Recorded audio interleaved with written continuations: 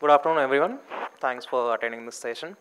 I'm Prasad Khake from Paper.Inc. I'm the co-founder, and I'll be telling you about our journey so far, and hopefully you'll find it interesting. So, I and my co-founder, we are both electronics engineer from MIT Pune, and we built this product working part-time on this product while having our full-time jobs. So this might be relatable to the students here, and maybe you can build your own thing as well after this. So yeah, let's get started. Paper. So Papered Ink is a low-power open-source e-paper development board. If you have used Amazon Kindle, the ebook reader here, the screen they use is called e-paper display. It's not a LCD or LED or something like that. The hardware is called e-paper display. And if you ever used an Arduino or an Raspberry Pi, you know you can build projects on top of it. The problem we faced was there was no Arduino or Raspberry Pi for e-paper display boards. If you had to build your own projects on e-paper display, you'd have to buy a Kindle and jailbreak it and build some outside circuitry to make it compatible with your machine, and then write code in the supported language and try to run some projects on it. So we had this problem, and we thought, why not just make our own development board? And we started working on it. So this is the end product. We went live with this in the month of May, and we sold out the first batch, but more about this later. This is a block diagram. This might be too technical for you, but this is essentially the PCB, printed circuit board, which forms the base of any product.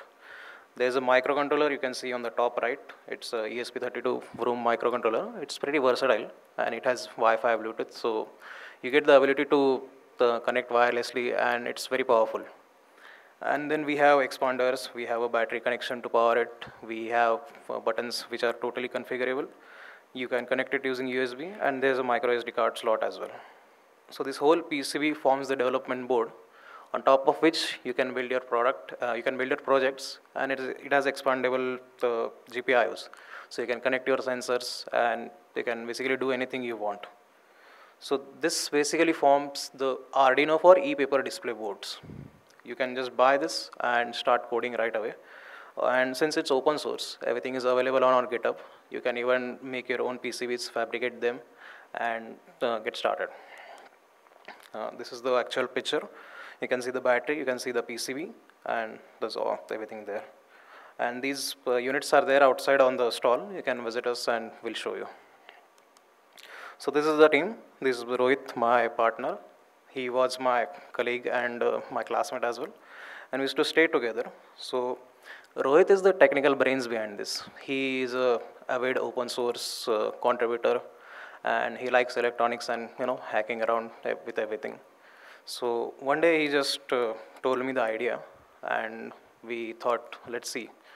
We built it for ourselves, and then we thought, why not share it with the community and see how big this can become. So this was the initial prototype. You can see it was quite shabby. The outside cover, the enclosure is 3D printed, and it's not that polished yet, but it worked well for just to show our vision and what kind of thing we were building.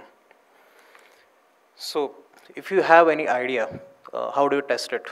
How do you show it to the community and see how vital it is? So what we did was we made a small website, and that included the key features of the product. We had a small homemade video, and the most important thing is we had a user survey form at the bottom.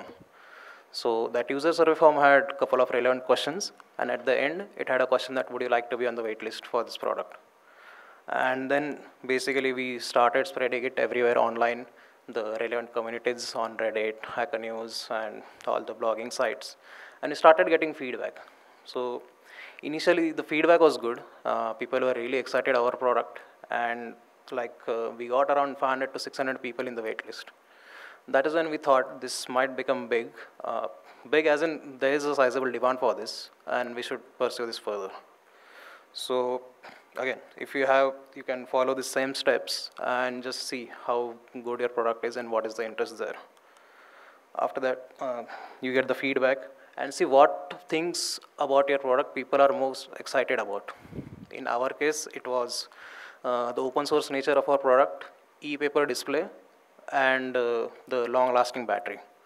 These three things consistently came up during the feedback, and we thought this might be something which will be worth useful. So until now, you have an idea and you have a good audience to market it to, and there seems to be an interest. So what do you do after that? Like, this is the main thing. This is the most brutal work in between launching your product and seeing how it performs. So we'll talk more on this, and I'll show you what we had did. So from prototype to MVP, MVP is the short form for minimum viable product. You make the most, so you have an idea of ideal product in your mind, but that ideal product never gets made because there are always improvements which you think of. So you make the closest version to it and then try to ship it. And then for hardware, there are additional steps, like you have to decide how to manufacture the product, what techniques to use, how many to manufacture, because to bring the unit cost down, you need to manufacture at a large scale. And if you don't have a unit, like small unit cost, you won't get customers.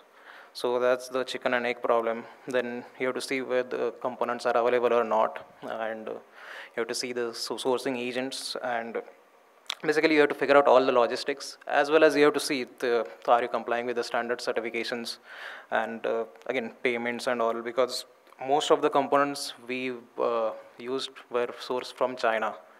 And during COVID, everything was shut down, so it was a huge issue. We had to buy components at 5 times the initial price. So these are some of the problems and points which you have to keep in mind while you launch and build your hardware products.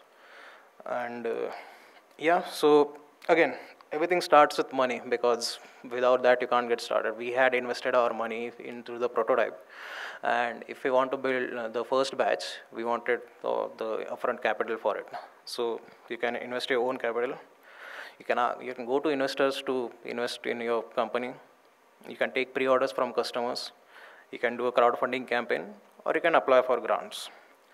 We didn't have money of our own, neither did we have investors. So the first, and even pre-order. So we were just two strangers from India who were trying to market our prototype. So it was not a very trustful situation, and people won't be giving us pre-orders, obviously. So we went for the next option, that is crowdfunding. So the idea of crowdfunding is you basically show your product to backers, ask them to back you, you take their money, and after taking the money, you manufacture your product and then ship it to them. So it's same as pre-orders, just that in crowdfunding you can have a set goal. If you have, like we had a set goal of getting 300 units orders, and if we achieved that, then only we'd get the full money. If we had not achieved that, then the money would be refunded to all the backers.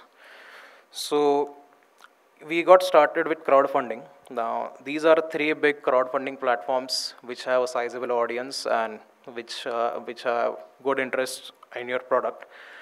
The only problem is none of these sites support India. So if you're an Indian citizen and if you have an Indian bank account, you cannot go on Kickstarter, you cannot go on CrowdSupply, you cannot go on Indiegogo. And the crowdfunding platforms which are available in India, like Keto or Milap, they are mostly geared towards social causes. So this was again an issue. We managed to launch on Indiegogo using one of my friend's accounts who was in Europe, and we got started. So the launch day happened. This was our Indiegogo page. You can still see it if you search for Paperdeck Indiegogo. And for launching a crowdfunding campaign, you have to make the page ready, bring all the marketing materials. You have to do the FAQ section and basically show the backers that your product is legit, it works, and it has a good potential for them to invest their money in. So you can see the progress bar. We had a target of around 300 backers, and the crowdfunding campaign lasted for 45 days. But in those 45 days, we got only half of the orders. We got 128 backers, and we could achieve 37% of our goal. So again, crowdfunding didn't work out. But during the course of promoting our crowdfunding campaign, I used to cold email a lot of people. Apart from the usual marketing stuff, like we would market it on Reddit, we would spread the word on social media, we would email our backers, And then I would cold email lots of big people with the hope that they would, like if I email 500 people, at least 10 of them would open the email, and at least one of them would share it with their followers, and someone would buy them. So during the same course of cold emailing people, I got a very good response from like a lot of people. And one of them was Kailash Nath, the city of Zerodha, and he really liked the product and he offered to give us a grant through FOSSUnited.org. So this is the FOSS United page, and you all must know about it. But we basically applied for the funding and we got the grant, and that is how we had the money to produce the first batch. Again, making a prototype and making a consumer grade product, at least consumer grade product which we want to sell, there are many things which you have to consider. You have to design for manufacturing. So you will have to design some like things which will be taken considered during manufacturing. You have to select the appropriate components. You have to find everyone in the supply chain. You have to see which sources are good, which components are good, which components are available in your budget. You have to find some contract manufacturers who will do your work reliably, shipping agents, forwarding agents. So all these things you have to take care of, and it's a lot of grunt work. So again, making one prototype and making the first batch, these are the things which you'll have to take care of. And you'll have to talk with a lot of people. You have to negotiate with everyone. You have to get a gut feeling of who is trustworthy, who is not. We had everything done in China because the main component of our product, the e-paper display, is only made in China. And it didn't make sense for us to import it in India, pay the import duties, and then to assemble everything here. So everything from this was done online on emails, lots of calls, lots of messages, lots of to and fro confirming their expectations, our expectations, the budget, and everything basically. And that's how we found out the people, and we finally placed the order. After placing the orders, we wanted the samples first, and then we had a couple of issues with the samples as well. So, and this takes a lot of time. Like if you place the order today, the manufacturer will take at least 2 weeks to make the product and 2 weeks to ship it to India. And once you get it, you test it, and if you have any improvements, you send it back to the manufacturer, and the whole cycle, like 4 weeks, 4 weeks of feedback time will be consumed. So unlike software, you have a large turnaround time here, and you need to make sure that at least you get it right in the first couple of iterations. So yeah, we started with the production. The samples were finally up to the mark. We made some testing jigs, and we hoped that everything would go well. And the last part, so you can sell your product online on your own website, or you can partner up with some e-commerce stores, or you can launch a physical shop. But what we saw was most of our customers were from outside India. 50% of our orders are from the US, rest of the 40% are from UK, Germany, Spain, and like 10 or 5% of our orders are from India. So we had to launch our product online. So we made the whole website, we made sure there was a order flow, there was something which would accept payments in USD. And you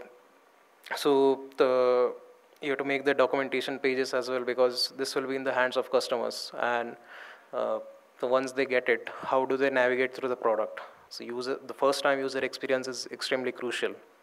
And since we're making this for open source enthusiasts and hackers, we had to make sure the documentation page was really good. So all these things, again, you'll have to take care of the legal issues, taxation, shipping policy, because you will have to find out a payment partner which would convert your USD to INR. And again, these are some mandatory things which you cannot skip. So it's better to know all this. So we didn't have any money to do paid marketing. So that's why we had to do everything organic. Again, the same grunt work here too. We had built up a good email list since the last 2 years. The first prototype was launched in 2022 February, and the final version was done in May of 2022. So since the last 2 years, we had a good email list. Only people who were really interested and excited about our product were there in the list. We always spread it to the relevant communities and were always helpful, answering the question on time and getting genuine feedback. And we did approach press as well. So some of them picked up our story, many of them did not. But like these are the types of things which you have to do unless you have a huge marketing budget. So again, it's really, there's no method to it. You just have to keep shooting your shots, and something will convert as long as your product is good and rings to their mind. So yeah, we launched this in the month of May. We sold out in the first 10 days. There are our customers from vary from over 19 countries worldwide, shipping directly from China. We have like 200 stars on our GitHub, and after that, after the product was sold out, we have more 600 people in the wait list. So that is something which seems potentially good. Now, I want to share the concept of these 3 generations. So Tony Fadell, the creator of iPod, the co-creator of iPhone, he says that it takes 3 generations to perfect a product or business. So the first generation will be not profitable. You'll just get out your product, get out your idea, and see what is the demand, what is the feedback, and what kind of things you can improve. After that, you make a decision based on the feedback, based on your own assumptions, and try to make unit economics work. Because if that is not met, then it's of no use. You cannot make a product for $1,000 if it is costing you 5,000 to make. So I think we are in this second generation right now, where we were able to make unit economics work. We did not make a loss, but the profit was negligible. And the third generation is basically making a business out of it. This is something we have to yet figure out. But these are the 3 tenets and 3 core generations which you might come across when seeing a product journey. And this is again another concept by Jeffrey Moore. He has written the book Crossing the Chasm. And if you can see in the graph on the left-hand side, whenever a new shiny product is launched, there are early adopters and innovators who take a bet on that product. They are the ones who want to try out new things, and they are okay with trying buggy products. They are very enthusiastic to give the feedback to you and basically just spend money on you if your product is good. Again, I think we are here right now, and the key thing you have to assume here, you have to see here, is you should find your niche. You cannot please everyone. So you should see who are excited by your product, and you should try to get to that. And once that niche is you cannot be average in all the department. You have to be very good in one department, and that will be enough for you to get started. So this is again a good product journey graph which you can refer to. And yeah, so the journey ahead, we would be launching the next batch by this Christmas with some upgrades. And then we have some next products in line. We are thinking of making a e-paper based watch, again open source, and that might be open us to new consumers and more expand market. But let's see. So these things never really go according to the timeline, but it's good to have a plan. It's a nice photo for you to see. And yeah, that's it. You can visit our site, or you can write to me. Any questions?